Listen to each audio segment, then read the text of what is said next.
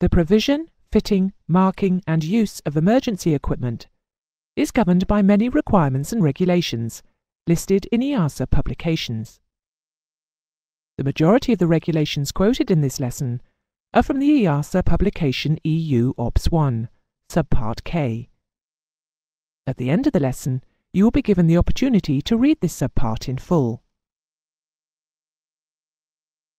All equipment described in this lesson must be readily accessible for emergency use. The equipment must be located so that it is easily seen, directly accessible, and protected from inadvertent damage.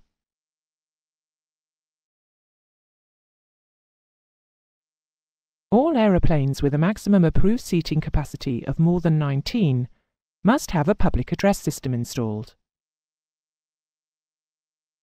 The system must be readily accessible for immediate use from the flight deck. This is achieved by either having a handheld microphone that all flight crew members can access, or by having the system operable through the crew headset microphones. At least one microphone must be available for use by a cabin crew member at each floor-level exit in the passenger compartment. The public address must be audible and intelligible at all passenger seats, toilets, cabin crew seats, and workstations. Megaphones are located at strategic points in the cabin and are primarily for use by the crew during an emergency evacuation. They are battery-powered and must be checked prior to flight.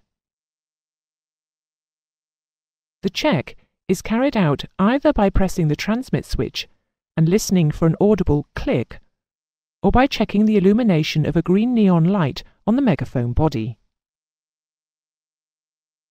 The number of megaphones required is stipulated in the regulations. There must be a minimum of one megaphone for each passenger deck that has a passenger seating configuration of 60 to 99, and 2 megaphones for each passenger deck with a seating configuration of 100 or more. It is a regulatory requirement that on public transport aircraft, an electric torch is positioned at each crew station, including the flight deck stations. Torches are battery-operated and are not able to be recharged from the aircraft electrical supply. An indication of battery condition is given by a red neon light, situated on the body of the torch, which flashes at least once every 10 seconds, if the battery and bulb are both serviceable. If the red neon light is flashing less than once every 10 seconds, or not flashing at all, the batteries need to be replaced, or the torch bulb has failed. In most installations, the torch has no switch, and the light comes on as soon as the torch is removed from its stowage.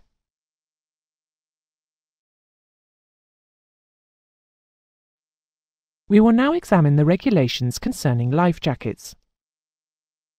Land aeroplanes, when flying over water at a distance of more than 50 nautical miles from the shore,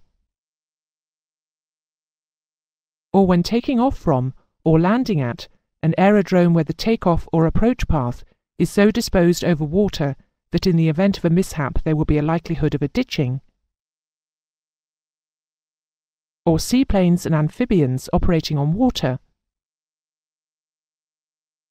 must have on board a life jacket equipped with a survivor locator light for each person on board.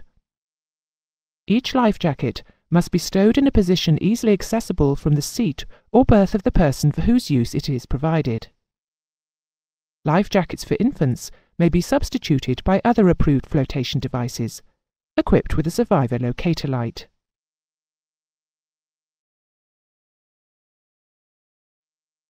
Life jackets are normally packed in special containers for ease of handling and protection. Stowage in this manner will ensure that the jacket is maintained correctly folded, to ensure easy and rapid fitting if required for use.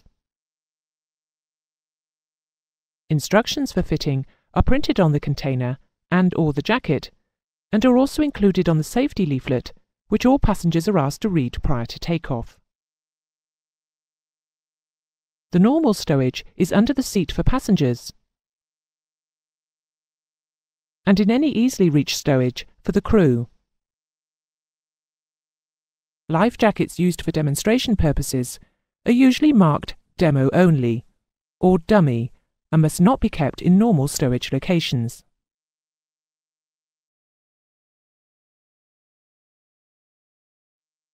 Passenger life jackets are normally coloured yellow as an aid to identification. Buoyancy is achieved by inflating the jacket with carbon dioxide gas, which is stored under pressure in a small bottle or cylinder and released manually by the operation of a red toggle or lever. Once the inflation process is instigated, it cannot be stopped. A standby or top-up method of inflation by mouth is available through an oral inflation tube. The tube usually contains a valve, which can be operated by a finger if it is desired to lower or release the pressure on the jacket. The survival locator light is usually powered by a saltwater activated battery, the operation of which is automatic when it is immersed in salt water. As well as the light, a life jacket will usually also have a whistle attached to it for attracting attention, and a lifeline to enable survivors to tie themselves together. Crew jackets are coloured either brilliant yellow with the word crew printed on them, or flame red. They may also have a number of other items of survival equipment fitted. These may include a heliograph or signal mirror, seawater dye or a signal streamer, shark repellent, and possibly a personal locator beacon or PLB. When switched on, the PLB will transmit on the Civil International Aviation distress frequencies of 406 and 121.5 MHz, and possibly on the military distress frequency of 243 MHz. It may also have a speech transmission and reception facility on 121.5 MHz. Many personal locator beacons also have the facility to transmit a global positioning system generated position, accurate to a few meters. The life jacket is usually constructed of rubberized fabric and contains a single air chamber which covers the chest and extends round either side of the neck to form a cushion at the back of the neck. The jacket is secured by tapes which are tied around the body prior to inflation. Adult life jackets should not be inflated prior to leaving the aircraft, or the bulk of a fully inflated jacket on an adult may cause a problem when leaving the aircraft through an escape hatch.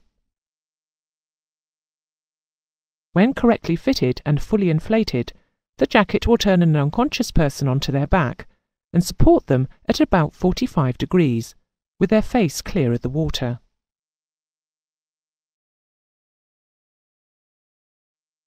The regulations regarding the carriage of life rafts and survival emergency locator transmitters on flights over water split aeroplanes into two groups. If an aeroplane capable of continuing flight to an aerodrome following an engine failure is operated more than 400 nautical miles or 120 minutes at cruising speed, whichever is the least, away from land, or if any other aeroplane is operated 100 nautical miles or 30 minutes at cruising speed, again, whichever is the least, away from land, then sufficient life rafts must be available to carry all persons on board. And at least two survival emergency locator transmitters, capable of transmitting on the distress frequencies of 406 MHz and 121.5 MHz, must be carried. If life rafts are required, sufficient must be carried to accommodate all the occupants of the aircraft if one raft of the largest capacity is lost. Each life raft must be equipped with a survival locator light and sufficient life-saving equipment and means of sustaining life as appropriate to the flight to be undertaken. The equipment is carried in a survival pack stowed in the raft. The pack may contain puncture repair kits, flares, sea markers, a pump to maintain the pressure of the raft, and torches. Emergency rations and water sachets will also be included in the equipment. Many large aircraft utilize their escape slides as survival rafts, each of which can accommodate up to 60 people. These dual-purpose slides are known as slide rafts. For a slide to be used as a life raft, it is first deployed as in an emergency evacuation, and it is then released from the aircraft by pulling a release handle located on the floor in the doorway. A protective canopy can be rigged. Slide rafts are connected to the aircraft by a mooring line, which has to be cut to free the raft. However, if the aircraft should sink, the line is designed to break before the raft is pulled down.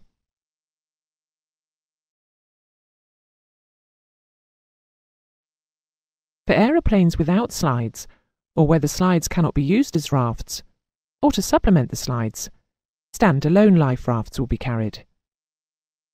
Stand-alone life raft capacities vary, with 30 being the normal maximum.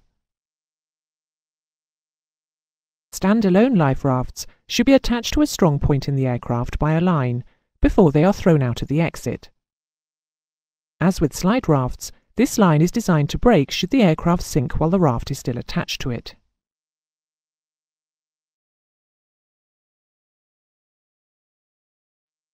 The Survival Emergency Locator Beacon is a self-buoyant radio distress beacon with an 80-mile range. It provides at least 48 hours continuous transmission. On the Civil International Aviation distress frequencies of 406 and 121.5 MHz. The beacon can be operated on land, or it will float in water. The beacon has a whip type of aerial, which is held to the side of the case by quick-release straps. There is a bag containing a tow line, which can be used to fasten the beacon to the life raft. There is a red-coloured release toggle on the side of the case. The beacon is operated by pulling on the red release toggle, which would release the straps holding the aerial.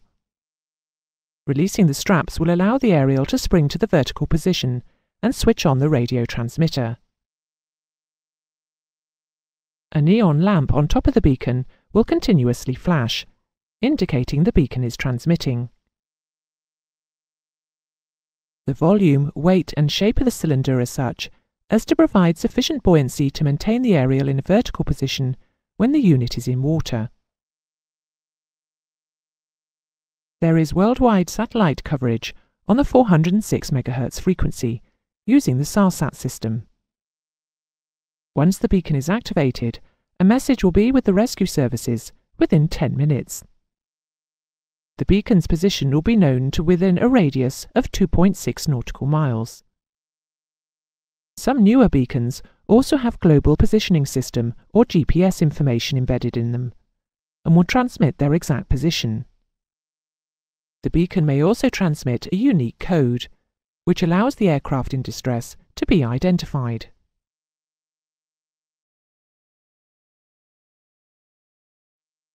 The regulations require survival equipment to be carried on flights over land where search and rescue would be especially difficult. Typical areas would be mountainous or polar areas, where there is little human habitation. The equipment must include pyrotechnic flares, a survival emergency locator transmitter, and additional survival equipment for the route to be flown, taking account of the number of persons on board. The additional equipment need not be carried, provided the aircraft remains within a laid-down distance from an area where search and rescue is not especially difficult. This distance varies depending on the aircraft type.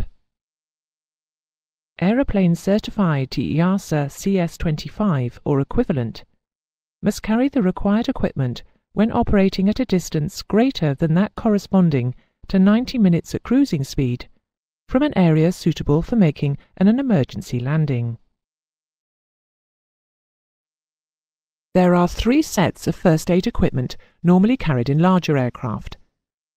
They are known as first aid kits, emergency medical kits, and life raft first aid kits. First aid kits are readily accessible for use. They are designed for use by cabin crew for the treatment of minor injuries and ailments. The regulations list the required contents. They are mainly items you would expect to find in a household first aid kit, plus a contents list and survival booklet. The contents list should contain information on the effects and side effects of any drugs carried.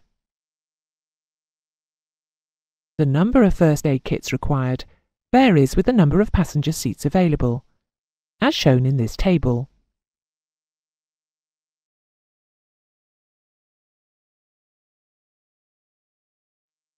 If an aeroplane with a maximum approved seating capacity of more than 30 seats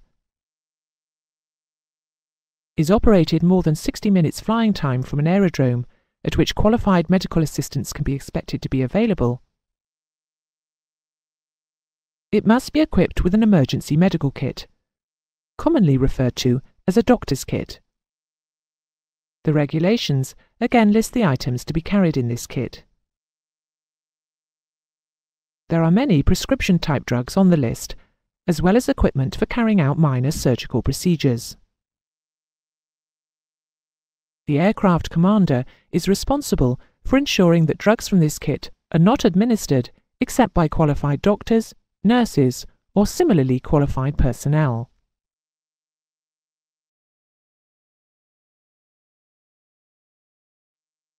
The life raft first aid kit is situated in the survival pack of the life raft and includes seasickness tablets and a survival booklet.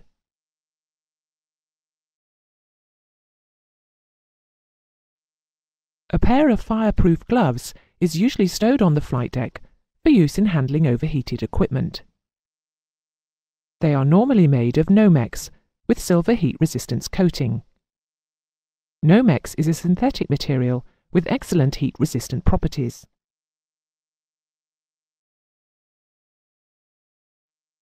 An aeroplane with a maximum takeoff mass exceeding 5,700 kilograms or having a maximum approved seating capacity of more than 9 seats must have at least one crash axe or crowbar on the flight deck. If the maximum approved passenger seating configuration is more than 200, an additional crash axe or crowbar must be carried and located in or near the most rearward galley area. Crash axes and crowbars located in the passenger compartment must not be visible to passengers. They are used for levering and lifting hot panels or access doors to fight a fire behind them with a handheld extinguisher. Crash axes are generally being phased out in favour of crowbars.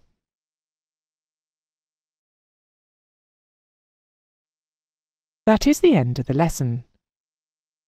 The most important parts of this lesson are the regulations contained in EU OPS 1, Subpart K. You need to have a good knowledge of these regulations. The relevant extracts are displayed on the screen. The regulations are available online.